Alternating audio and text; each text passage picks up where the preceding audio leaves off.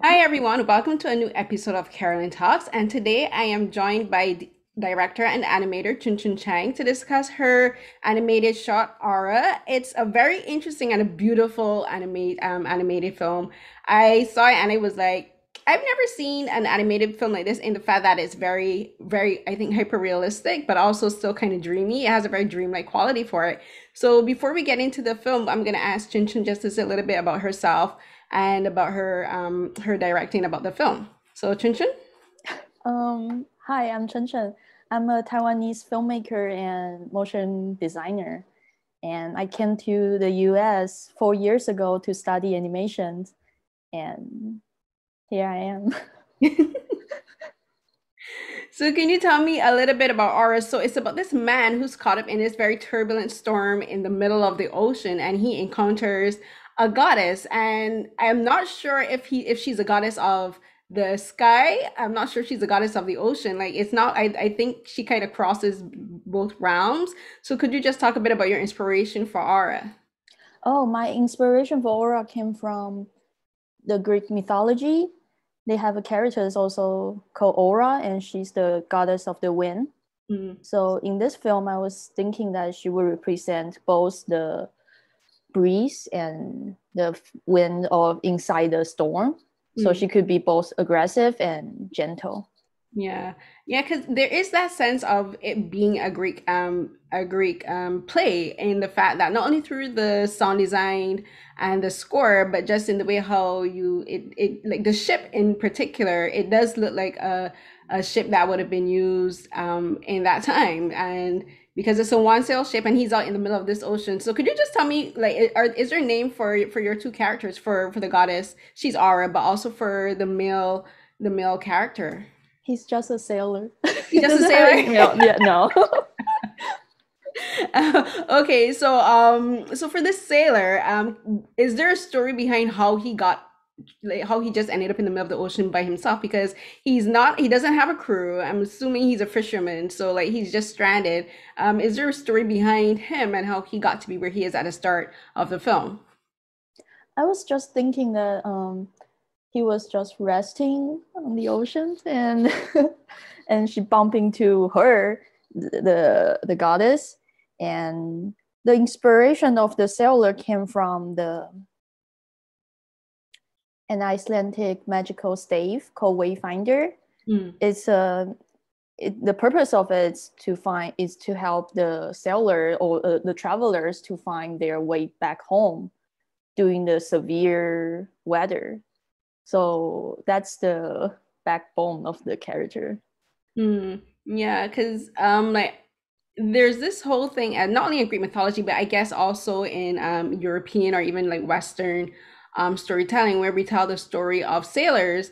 A lot of their interactions do have to do with female deities and goddesses, whether they're mermaids or they're like goddesses of the skies, like are and storms like Aura. And there's this sense of them looking for themselves, and they find these women, and they either get lost, especially with the mermaids, like with Mm-hmm. regards to mythology with men and mermaids, like these men get shipwrecked, and the mermaids are used, especially as sirens too. Sirens, they lead them astray. Whereas I found interesting that in your film, like Aura seems to provide not only guidance but also solace for him. So she's kind of like the opposite of what of the myths that we usually get surrounding sailors and women. So I was there anything with regards to your storytelling where you thought about that and that was intentional? I would say I think she's both. Like she's the force that dragged him into the storm, and she's also the force that released him. So yeah. No, I just think it's interesting, and also, the there's this scene where he gets, as you said, like she drags him out into the storm, and then she kind of like gives solace, and that's imitated in the scene where he plunges into the Mm-hmm. ocean, and I want to talk a bit about the animation in particular for this. Not only for the whole film, but in this scene in particular, because the water droplets and it's very hyper realistic to me in the fact that it looks like real water. It doesn't look like animated water, if you know what I mean. And from your perspective as the animator, like, could you tell me a little bit about the techniques and technology you use to create the animation, especially for the water? Oh, I use X particle for the waters and the oceans and the wind, the clouds, and I also use Cinema 4D and Maya for the whole animations.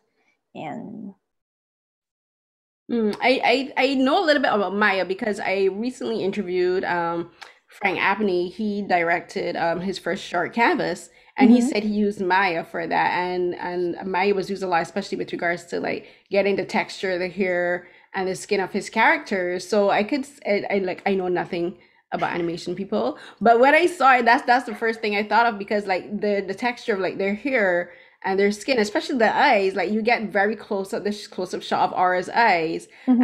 and like the eyelashes, and they seem very realistic and very tangible. Like you could touch them, especially I just love how the water's animated. Like I'm in love with it, honestly.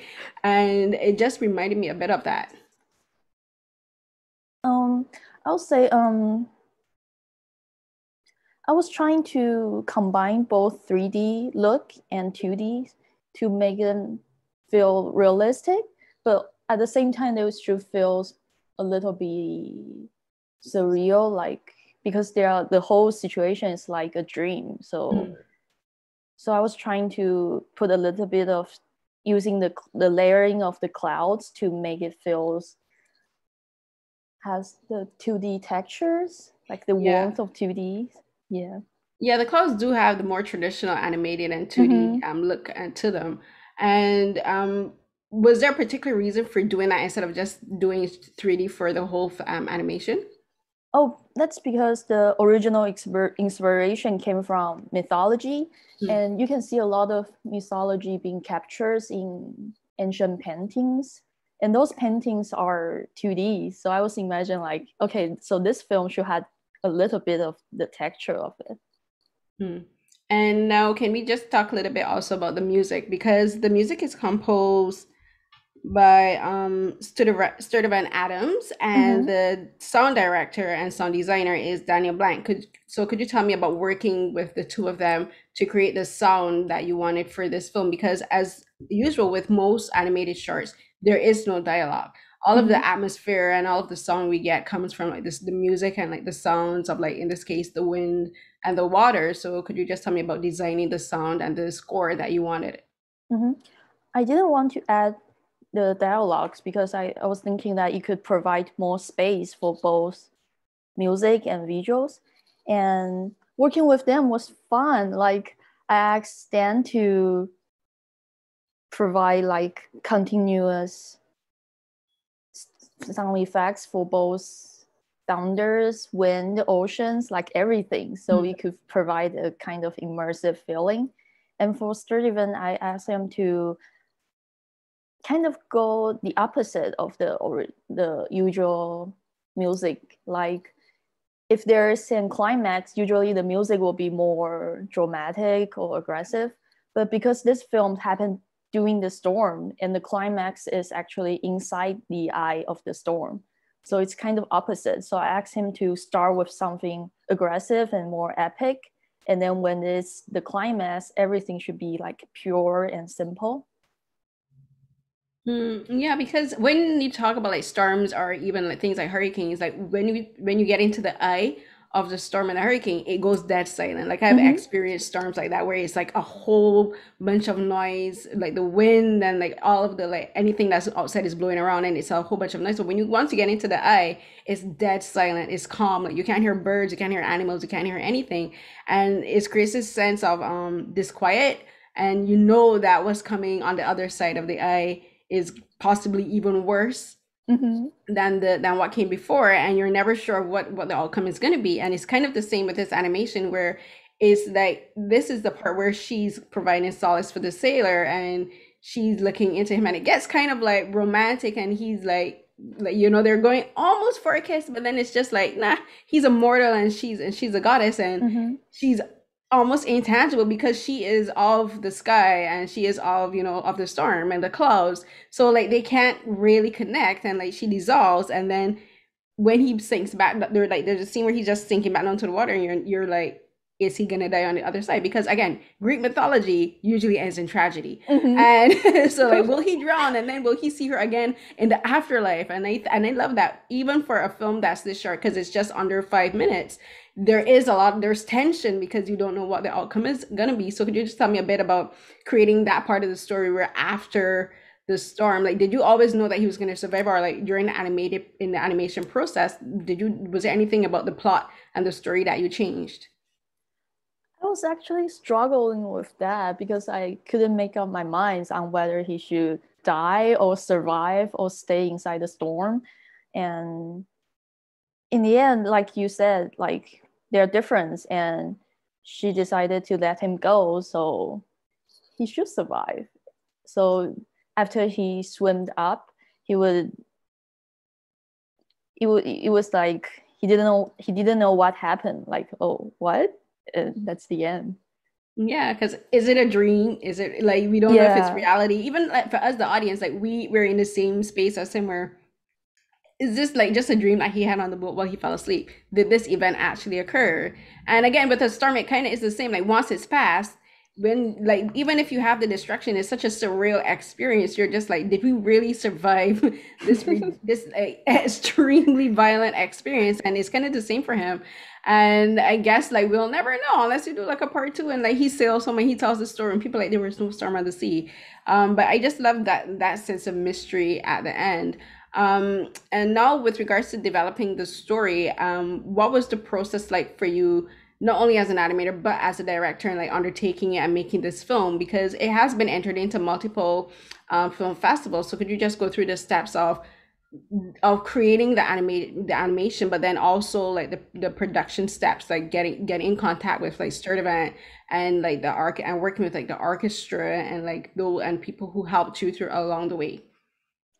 um I spent quite some time developing the story because I didn't want it to be too complicated. I want because it's short and I want everything to be like simple.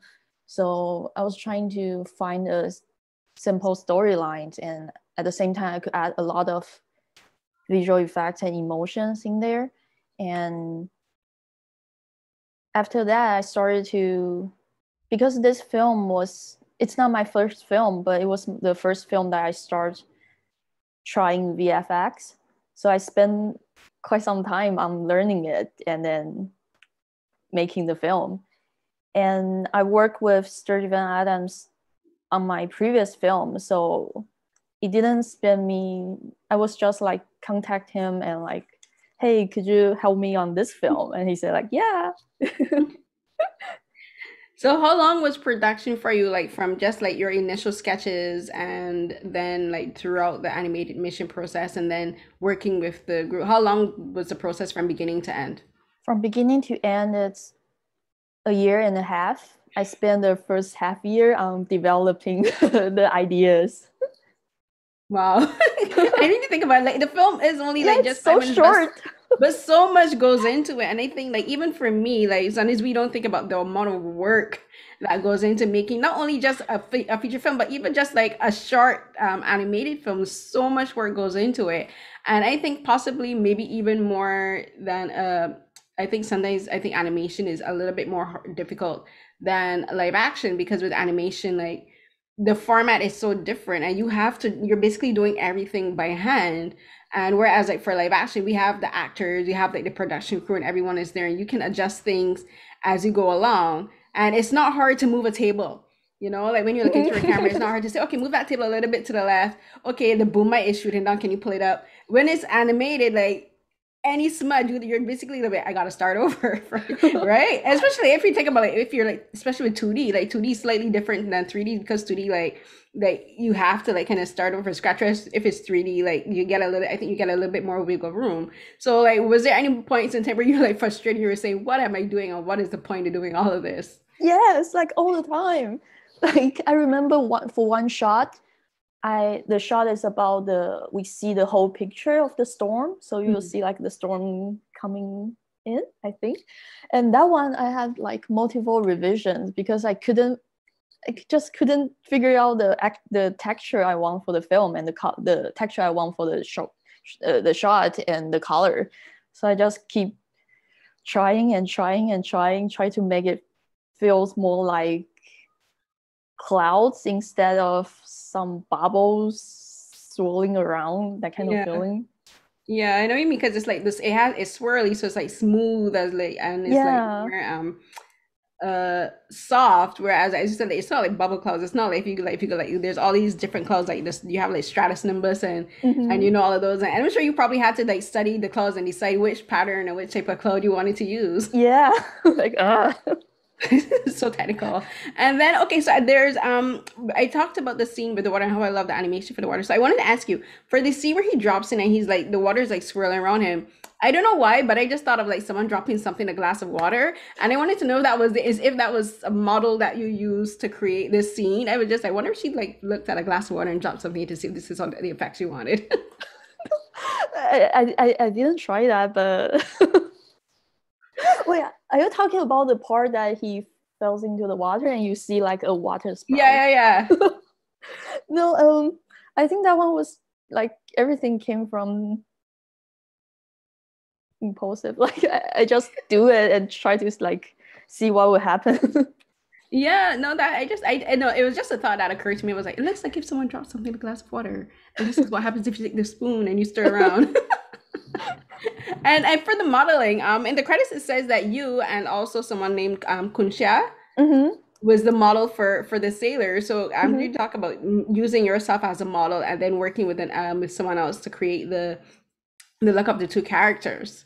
Oh, I start with 2D sketches, the design of both Aura and the sailor, and then we started to build the 3D models inside Maya.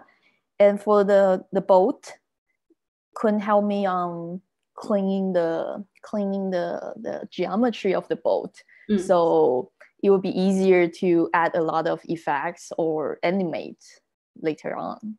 mm. Did you use any motion capture elements for the No, 3D? Nothing. no, That it's was just all from within the program itself. So you didn't use like body motion, like have him like moving around or anything like that. for the characters, they were all keyframed. Oh, okay. So yeah, for simulation, I use the the fabric on the boat. What is that? You mean the The sail? Yeah, the sail. The sail is simulated, and also the clouds and oceans. But the Mm. characters themselves are like hand animated.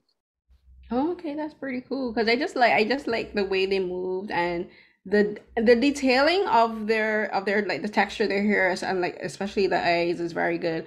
And so now, could you tell me your process of the film festival? Because I know, like for getting like films into film festivals can be like tricky and a bit tedious. But now I kind of do have to mention it now. Everything is different now with COVID. Like most all of the film festivals that I've been taking part in for the last I would say 6 months have all been virtual. Mhm. So what has that process been like for you?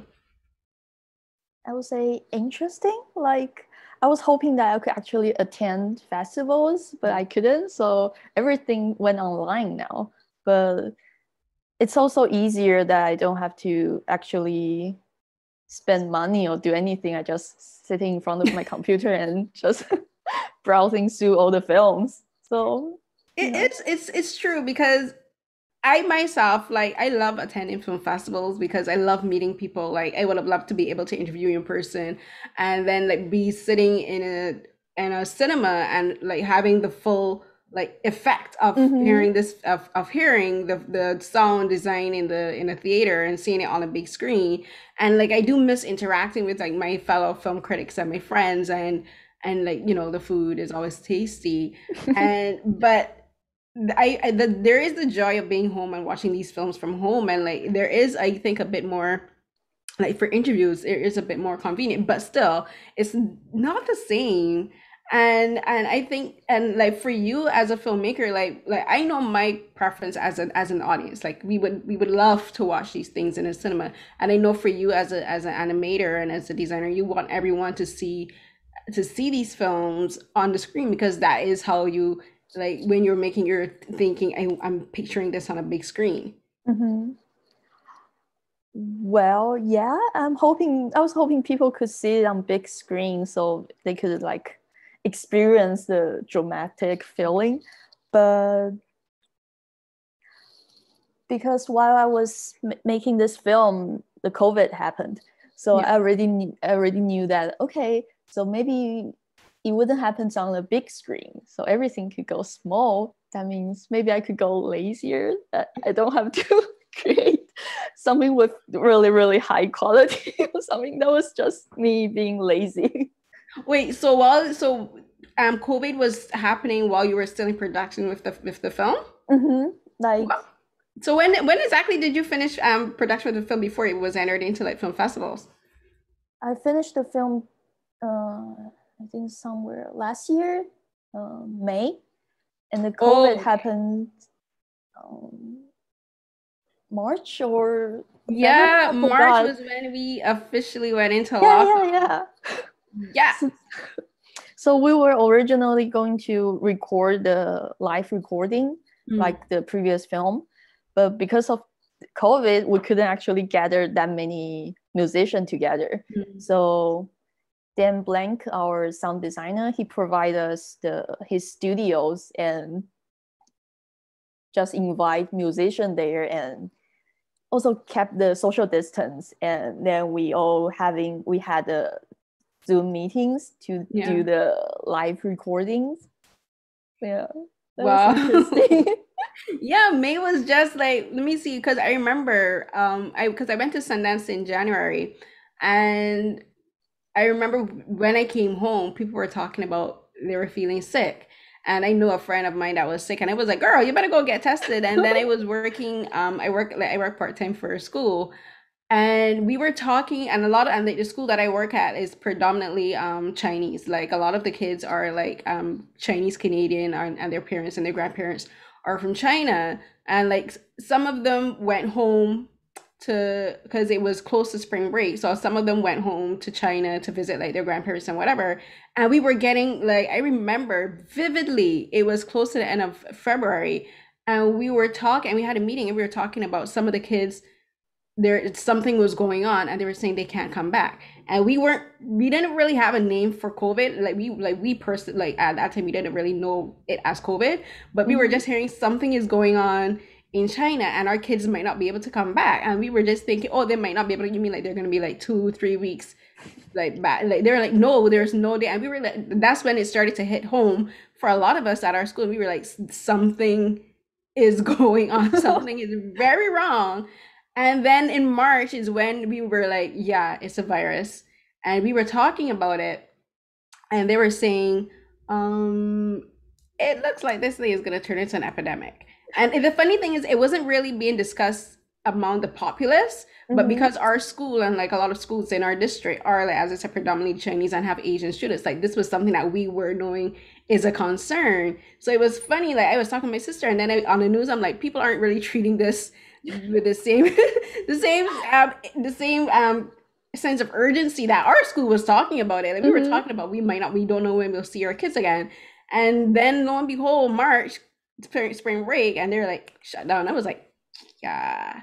I'm like, oh, now everyone is catching up. I know. Like I remember I heard my friend back in Taiwan, they were talking about the virus and everyone was really worried there. And here it's like everyone was like chilled. It That was was so fun. weird. And it was so it's and I think this is a year now. This we're in April. Today's April 3rd, we're recording, and it's a full year. Now that I think about it, yeah, because it's Easter weekend, spring break. This time so it's Easter weekend, so Mhm. like spring break, like this is it's a full year. And I'm just thinking, I literally remember this came to my head the last day of school. I was in the car with my friend, was dropping me to the train station, and we were talking about it, and we had like, just thinking about it, like we had no idea that like I haven't gone back to school because I'm immunocompromised, so I couldn't, like, going back to school in September Mhm. was impossible for me. And then I had surgery, and then I got sick, I got COVID. How? I don't know, because I've been indoors. And but they it's so surreal. And then I watched this documentary called In the Same Breath, Uh-huh. um by, I think it's Nan Fu Wang.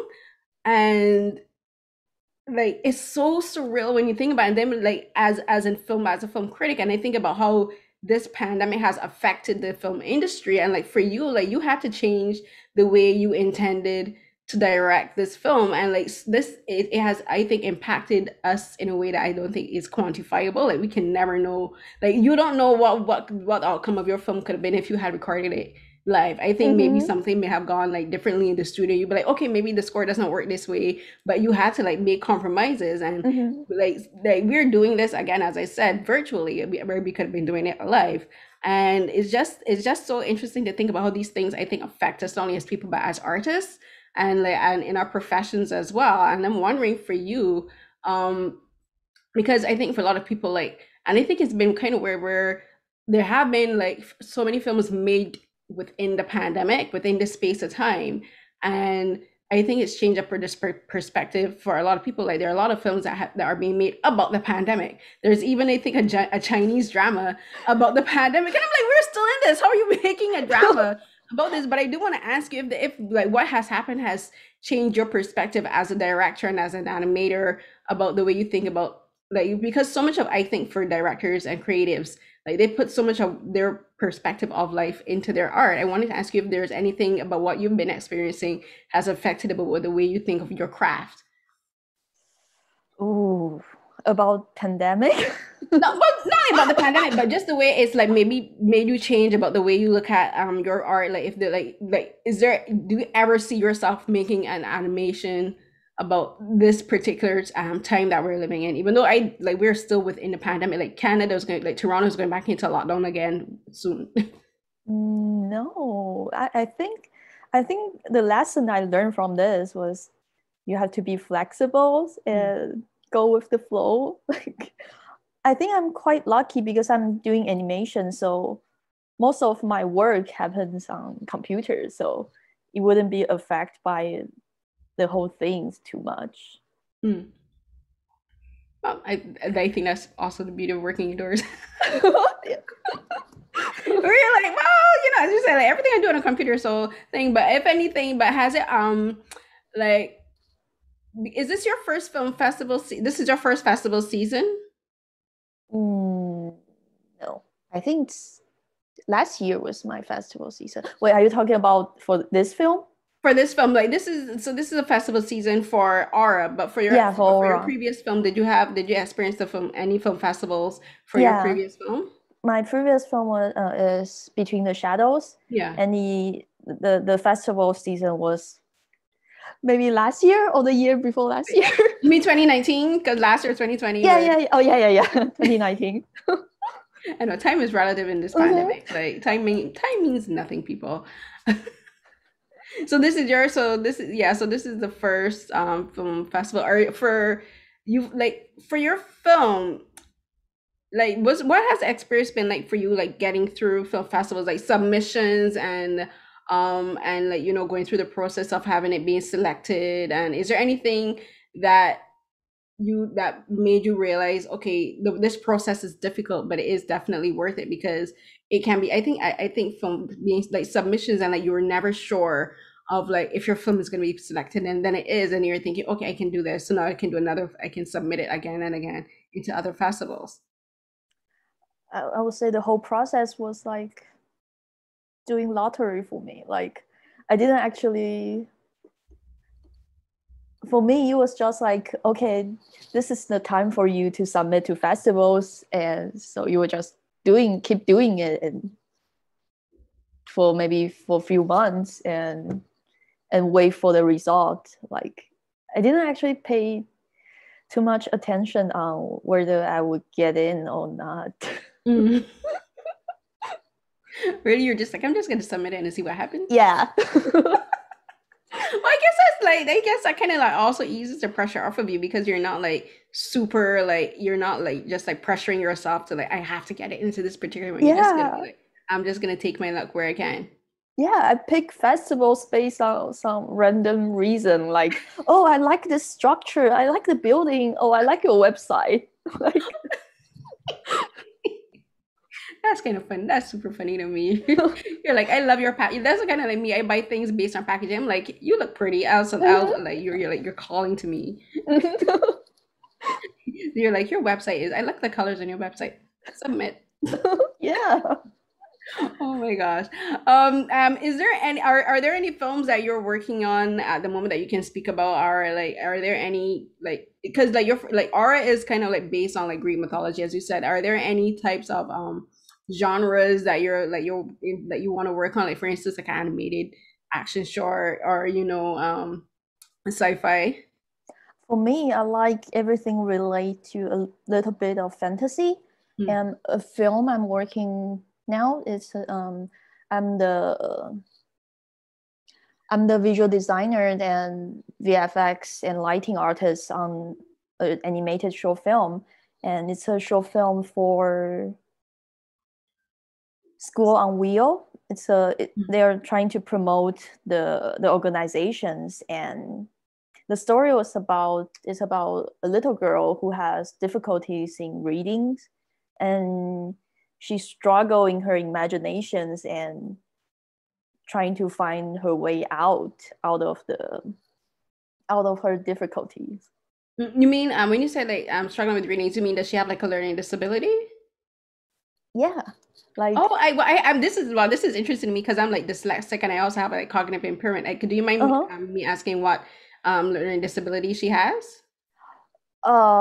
Like I'm not familiar with the thing, but it's like when you're reading, maybe the words or the letters were like Oh, moving dyslexia. Oh, okay. Yeah, So yeah, like yeah. that is like for me that's dyslexia. For me the way how the words they don't necessarily move, but like they get rearranged in my Mm, brain. So like I can read, for instance, like dog, and in my head I know the word is supposed to be dog, but I'm seeing something like the letters get switched around. mm-hmm. And then like for me, like if a paragraph has like way too many words, it doesn't make sense for me. So like I sometimes I have to read something like two, three times to understand it. That something happened to me too. Like when it's like a paragraph, and I would be like, okay, okay, never mind. I couldn't read it. Yeah, no, just I just think it's interesting, and because like for me, growing up, I never really saw like things like dyslexia or learning disabilities being Mm-hmm. discussed on TV. Like one of the first times I have a clear memory of dyslexia, in particular, being a part of a major storyline was not 2020, I would say 2019, where Star Trek Discovery, where Spock, like they Mm-hmm. discussed Spock having a learning disability and it's dyslexia. And I thought it was like super interesting because, and it made me think like in all my life, I've very rarely seen learning disabilities, in particular dyslexia, being part of a character's story. And then you have a character like Spock. So then for you to be talking about working with the animation about that, I would love to see how it manifests, because like for everyone, like it's like it does look different. Like for me, it's not like they're moving all of the pages, but it can happen with like one or two words in a sentence, Mm-hmm. or like maybe an entire paragraph doesn't change. And like even with like the cognitive impairment, what happens with me is I'll be reading something and my brain literally does not process certain like words. I'll be Mm-hmm. so like I can have a paragraph and like half the paragraph my brain doesn't process the images, so it's Mm-hmm. like are the words. So it's like I'll be reading it and then like my brain has to kind of like fill in the words to make the sentences make sense. Mm. So I can read it now. I'm like, wow, that's what's happening. And then I'll go back and say, but that's not what I read like 2 minutes ago, right? Or I'll be like texting and like I miss letters in a sentence because I'm thinking the word, but the letter doesn't turn up on the Mm. page because my brain isn't translating what I'm thinking into like my hands move me creating the word. So it's just like so I just like really interested in. I would love to see what that project looks like when you guys are done. Wow, that's really interesting. You just gave me some ideas on how I could play with the visuals. Like, yeah. It is interesting because I think for a lot of people with like learning disabilities, like my mom always used to say for me, like, you know the phrase think outside the box. My Mm-hmm. mom used to tell me there is no box because the way I think about things is like different to other people. Mm-hmm. And the way I process information is different. And so like teachers would ask me, like I there's a type of dyslexia that has to do with math. Like I don't have that type of dyslexia, but the thing is for me, like if you ask me to do like long division, I can't do it. I Mm. can't do it. Like I can do like up to like three levels, but like, when it goes down and down, I can't. It's easier for me to process. and think in my head and come up with the solution in my head and then to do it on paper. It doesn't make Mm. sense for me to do it on paper. Like I get it problems. I get it trouble with my teachers all the time. Teachers be like, show me the work. I'm like, I can't show you the work because if I do, you're gonna tell me that I'm wrong. And I'd be like, is the answer to correct? They're like, yes, we have to show. I'm like, why are you concerned about my working? Is my answer correct? I didn't cheat. So like, Mhm. just be happy I came up with the right solution. Like, I was talking about this with my friends recently, and I'm like, so many teachers don't understand how people with dyslexia and different learning disabilities think. Like, I'm a very abstract thinker, and I think that's why I'm drawn to Mm. like things like science fiction and like animation that's kind of like 3D because like my thinking is kind of abstract.